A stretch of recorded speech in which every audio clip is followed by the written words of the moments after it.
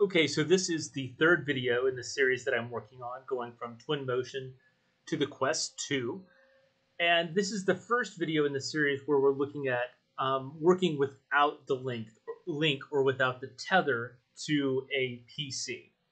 So in doing that, there are a couple of different things that we can do. Version 1 is just looking at pre-rendered files via the Quest 2. So to do that, if you recall, back inside of Twinmotion, I'll go ahead and launch that file in the background.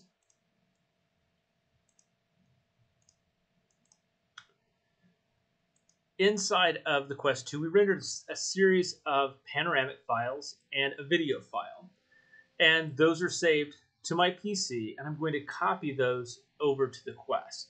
So to do that, I'm just going to, currently have my Quest linked up. Let's open this file up really quick. Let's go File, Open Recent, Thorn Quest. And then let's pull these two pieces back up. So with the Quest 2 connected via the tether, one more time here. Quest 2 connected via the tether. I can open up the internal storage and I can see the different files that I have. Okay, so inside of my movies folder, I have moved video10.mp4. So to do that again from my PC here, I have video10 mp4. That was the 5-second 360 video clip that we rendered out. And then I've got seeding 1 and seeding 2. Those were both panoramic stills. And so I've got those loaded into my pictures folder on the Quest 2. Pretty simple. That's just a drag and drop. It's going to behave just like any other external hard drive that you might have on when it's connected to a computer. So much easier than, like, let's say when I hook my iPhone up. Speaking of my iPhone, I'm going to switch the view over to the screencast on my iPhone next so that you can see what's happening in the Quest as we go through it. So to do that, the first thing that we've got to do is open up the Oculus app on the phone. Okay, so I already have that open. Your phone and the Oculus both have to be connected to the same network, right? So right now they're both connected to my university network. I've got my Quest 2 connected to my Wi-Fi. This phone is connected to the Wi-Fi. And now all I need to do is hit the start button. And this portion is really crucial. If I'm presenting VR to a client, oh my goodness, I have to be able to see what they're seeing. If you have ever dropped anybody into a VR project, you're going to know within 5 to 10 seconds, they start pointing and gesturing at things in space. And if you can't see what they're seeing, you have no idea what they're talking about. So it's crucial. It's really crucial to be able to see what they're doing. And it's super easy to do through your phone and the Oculus app. Let's go ahead and dive in.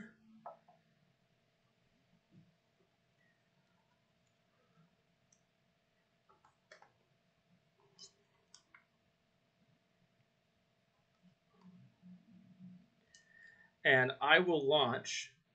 I'm going to go ahead and temporarily disable the link because I don't really need to be tethered. That's the whole point of this, is to go ahead and say we're going to be untethered. I'm going to go to my apps. Oh, and not now. I do not need my link enabled. And there are a series of players that we can use that are really excellent for movies, things like that. And this is a little bit tricky because with Skybox in particular, this is a very short clip. But let's go ahead and launch Skybox first. And so this is for 360 videos. Currently, it's a free app, and it's the best one that we've found so far. So I'm going to go to right here, video 10. That's my 5-second video clip. And once I launch this, it should launch me directly into a movie theater. But I've already viewed this clip once and changed it around. So I hit the pause button really quick right here. right? So let's set this up. So when I launch a video, one of the things I'm going to see right away is this stereo mode. It is going to come in as a two-dimensional cinema like this. So if I hit play here, let's scroll back through this. It's actually going to come up as this file right here, inside of this little movie theater, mid-sized movie theater. Pretty darn cool, right? But this isn't what I want. I rendered this out as a 360 video, so this is not the way I wanted to see the video. So I need to come right here to this little box and switch it from this to, instead of a cinema, it is a 360. Now, inside of Twin, if I render stereo, I can switch this to a 3D top and bottom, but I did not. This is a monoscopic 360. So it's a 2D single 360 video. Once I switch to that, I have the full 360 video rendered as intended, and Skybox will remember that setting and keep that setting for this video every time I open it from here on. To bring back that playback menu in Skybox, it's just hitting any button on the controller and it'll pull it up. As soon as I look away, it's going to go away. So it's a pretty handy little function right here. So that's for Skybox. The problem with Skybox, though, is it does not view images yet, which is kind of a bummer. It would be great if it had that function, but it doesn't. So let's quit out of that app, and let's bring up my app menu, and we can go to Files,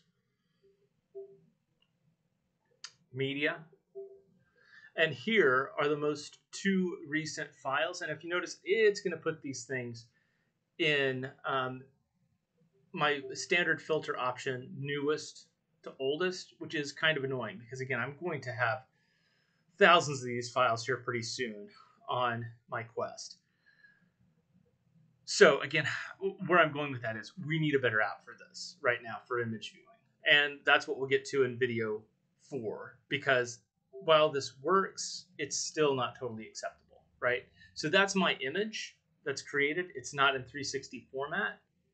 So I actually need to come back to my apps, VR animation player. Let's update that later. Nobody wants to watch that. Update later.